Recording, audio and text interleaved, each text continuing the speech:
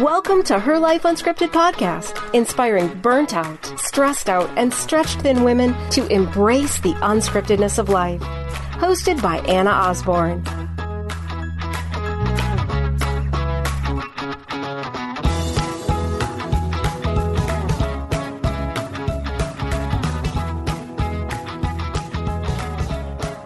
Hello, lovely ladies, and welcome to Her Life Unscripted, episode 81. I am your host, Anna Osborne, and I am absolutely delighted to be here with all of you today.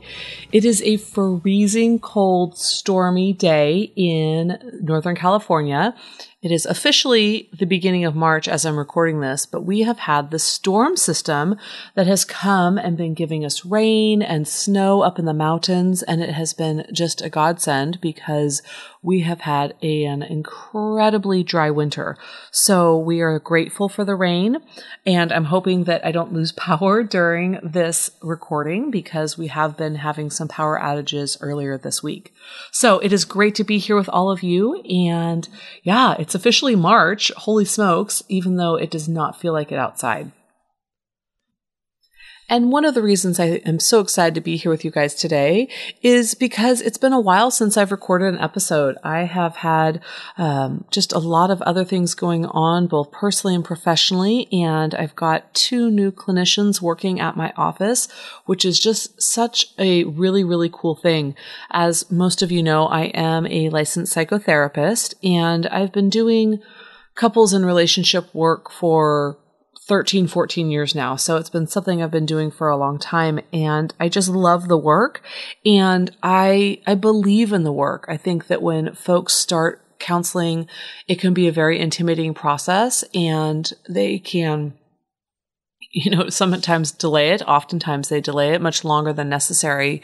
And so given my schedule and the other things I have going on, there's only so many clients I can see in a week, and my own mental health, right? I think if I saw too many clients, I would lose my passion for it. So I try to be very mindful of that.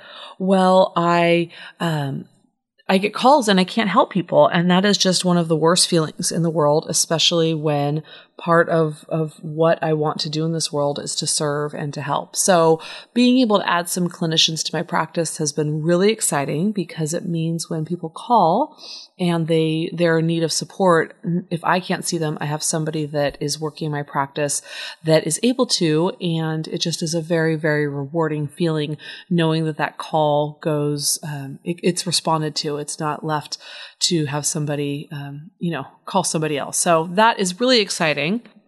But the flip side of that is that it's a lot of work having people work for you, and it's taking up a lot of my time and also my creative energy because I'm wanting to really help encourage and develop the clinicians that are working with me. And a lot of that takes creativity and finesse. So it has had me step away from the podcast more than I really had planned, but that is life, right? Go ahead and make plans and let God laugh. So that is where I have been and what I have been up to, but I'm excited to be here with all of you today. And I want to share about an experience that I had a couple weeks ago that I am going to have be kind of the center focus of our podcast episode today. So I used to most of you know, I exercise regularly. I am by no means a fitness buff or, Miss Universe, but I do it because it helps me clear my head. It helps ground me. It helps me be more patient and loving to those around me. And so years ago, I used to do spin. And for any of you out there that do spin, you know that when you get back to doing spin, it kind of hurts, right? Sitting on that bike seat for an hour, it's like you got to retrain your bottom to be able to sit for that long. And so I haven't done it for a while, and I had a friend that said, hey, take this class with me. I said, sure, I'll take it. Well, there's this one instructor who is just absolutely amazing. I mean, this man is one of the most motivating, inspiring individuals that I've had the honor of being able to be in front of. And I know him in a couple different capacities. He's spoken at different events I've attended, but he happens to be a spin instructor at my gym. And taking his class is kind of this beautiful mixture of going to church, being in a really cool concert club with amazing music that you know every word and you want to sing along to, and also being pushed physically and also being encouraged by really amazing friends. Like it's this, I can't even explain this experience of this class. But if any of you come to the Sacramento area and you want to take an amazing spin class, please message me on Facebook. I will get you the information for this class. So he happens to be the instructor on this Saturday morning, right? So sign up for the class, show up to the class. And the second you get there, you just feel the energy that this man provides in the room. So when we're in this class, the music's going and it's amazing. And, we're pushing ourselves and we're really getting into the workout. And throughout the instruction of the class, he's also kind of taking us through this journey, right? Not only within the climb of the spin class, but also this journey of emotions and of our own level of kind of self-care and mental health and things like that. And so he just kind of weaves in the story to the class. And as he's doing it, it's really this class focused on gratitude and what are we grateful for in this moment? As we, our breathing is labored and we're sweating and we're really pushing ourselves, what are we grateful for? And he's just encouraging this dialogue as we're riding. And it isn't necessarily dialogue where we've got to shout out an answer, but it can also be this internal process. And part of what he kind of incorporates into this meditation almost is this idea of awareness. And now when I hear about awareness, I automatically think about self-awareness, right? We preach self-awareness. I've had clients ask me this question, do you think I'm a self-aware person? Am I able to self-regulate, check my emotions, be aware of my impact on other people, those sorts of things. But what awareness he was talking about was awareness of others. And I absolutely loved how he expanded on this because it was something and is something that even weeks later, I'm continuing to reflect on. Because the way that he talked about it was starting with gratitude. What are the blessings you have in your life right now? What are you grateful for? And it can be simple as running water, as a car to drive your kids to work when it's raining. These things that we take for granted, not what are you grateful for in terms of, your latest paycheck, even though that's something to be grateful for, because that's putting money into the bank and a roof over our head. But these things that we take for granted in terms of our bodies, our ability to walk across the kitchen and get a cup of water from a clean water system, of being able to jump in the car and pick up your kids from school or drive to work to a job that you get paid for that allows you to put groceries in your fridge and turn the heat on in your house. Like these things, these very basic gratitudes. And then the shift came from now that we have these things that we're grateful for, how can you be more aware of others? If you think about today, who you are going to interact with, how can you be more aware of them? And so as I'm in the spin class, and what's so cool is that you're with other people, but you're also on this very personal journey, especially in the way that he teaches it. And I started thinking about, it's Saturday. Who am I going to interact with today? Well, I'm going to interact with my husband. I'm going to interact with my kids. And that was kind of all that was on the agenda, right? I probably was going to see, the checker and the bagger at the grocery store. And maybe a few other, maybe stop for coffee and see the barista and the cashier. But that was really it in terms of what my day held. And so all of a sudden, I got this acute awareness of how can I be more aware of them? What are their needs? What are their eyes saying? What's their affect saying? What's their body language saying when I'm interacting with them? And it made me slow down in a totally different way because it had nothing to do with me and had everything to do with them. It wasn't about me being more self-reflective or self-aware or anything like that, but it was about heightening my senses in order to be aware of others. And it really just changed my attitude for the day because it was no longer about what's on my to-do list, what do I need to take care of, but how am I going to interact with others? And so this kind of dovetails to this conversation that I had with my hairstylist yesterday. I got my hair cut and we're talking, right? And we're talking about this kind of, this village that takes to support households and families, and that in a lot of ways we've moved away from this community-based model. And so, of course, I've known my hairdresser for 13 years, I think. More than that, since 2003. So 15 years I've known her, and we're similar in age. She's a little bit younger than me. We've got kids the same age and things like that.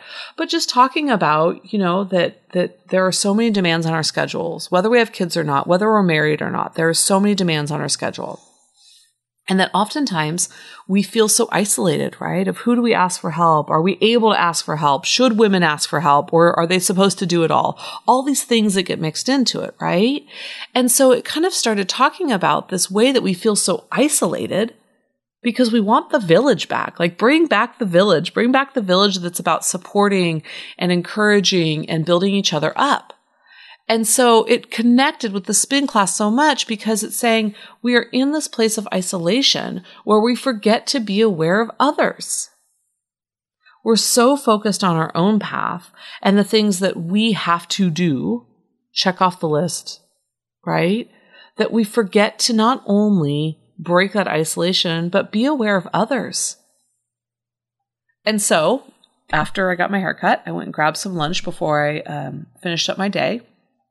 And I went into Chipotle. I'm sure you guys know Chipotle. And I'm sitting there and I'm thinking about this podcast episode, right? And I'm thinking about this increased awareness of others that came out of the spin class and this amazing conversation with my hairstylist. That sounds so fancy when I say hairstylist. But I'm just going to say it because we're going to be fancy today. But this conversation about isolation and wanting the village back. And I thought, I'm going to practice this right now, right? I'm going to practice what it's going to be like to be aware of others. And so it's 2:00 in the afternoon and the Chipotle line was like out the door. I'm thinking, what is going on that everybody needs lunch at 2:00? I mean, I'm starving. It's like, what's going on? So I'm in line and I'm watching everybody walk up to the counter and just kind of give their order, right? Like, it's like, oh, I want this. Give me a bowl, give me a burrito, whatever it is, right? But there's no awareness of others. It was just this very bland, cold interaction.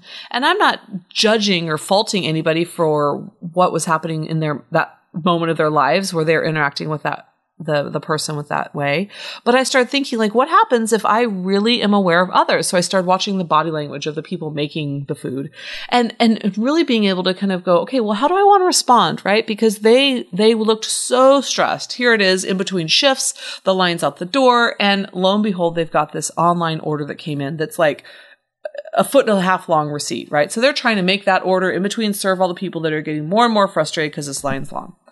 And so I turned it on, right? I turned on this awareness of other and I turned on this ability to just be a little bit more patient because I could see the frustration in their eyes. And I'm not saying that it rocked their world or changed their lives or did anything remarkable, but I left the interaction feeling more fulfilled because I was aware of other. Now, it was 2:00 and I was starving. So there was a lot to be aware of self in terms of physically how I felt and how hungry I was.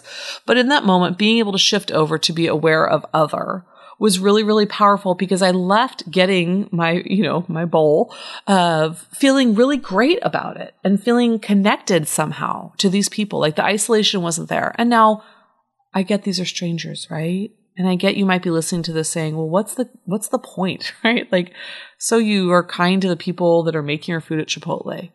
But it's not about that. It's about being able to break the isolation. It's about being able to recreate the village. And the way that we recreate the village, this community that we need around us to rally around us when we are feeling at our worst, when we're feeling exhausted and depleted and emotionally starved, we need the village. And the only way we're going to do that is about awareness of other. And the reason is, if I'm aware of me and you're aware of you, and the next guy's aware of himself, and so on and so forth, all we're doing is building more islands. We're not connecting. We're not breaking that isolation. And so I really want to encourage all of you to bring back the village, to look at the areas of your life that need more connection, to be open to the experiences of connection, to allow yourself to be aware of other just to see what it's going to bring. and bring from a very authentic way, because it doesn't matter if it's fake, right? It doesn't make a difference if it's fake, if you're just being kind just to make yourself feel better. But really, you're slowing down to observe others, to be aware of others, to hear their needs so that we can bring back the village. So I want to hear how this works for you. I want to hear what your guys' thoughts and feedback are on it. But that is my mission, is to bring back the village. And I have so much gratitude for the community of listeners and everybody that is just part of what we're creating, this community of women that are supporting each other and connecting and just doing amazing things, because you guys are a village. And sometimes in the virtual world, that village can feel a little bit more difficult to hold on to. So I encourage you guys to build those connections, to create virtual and non-virtual connections, to create your village in whatever ways you can that will allow you to not feel so isolated and also to be aware of others. So as of today, I am putting the podcast on hold for a bit, so that I can really nurture these 2 clinicians that are working in my practice and feed energy and life into the work that they're doing and the impact they're making on the community that I live in, and to enhance the village that I have around me. And hopefully that ripple effect will be felt all the way to you. I'm hoping to be back recording probably by summertime, so taking March and April off. But I just wanted to update you guys of that change. I'm sad to be taking a break, but I know it's also what needs to happen right now so that I can be really aware of my village. So I thank you all for your listenership and just your encouragement and your support along the last, 2 years that this podcast has been going. And it is not a goodbye. It's talk to you soon. And if you need anything at all, don't hesitate to reach out to Anna at herlifeunscripted.com.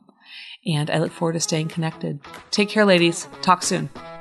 Want to learn about the latest retreats, workshops, and speaking events hosted by Anna? Head over to herlifeunscripted.com to get in on all the juicy details. Don't forget to subscribe, rate, and review the podcast so we can continue to grow our amazing audience.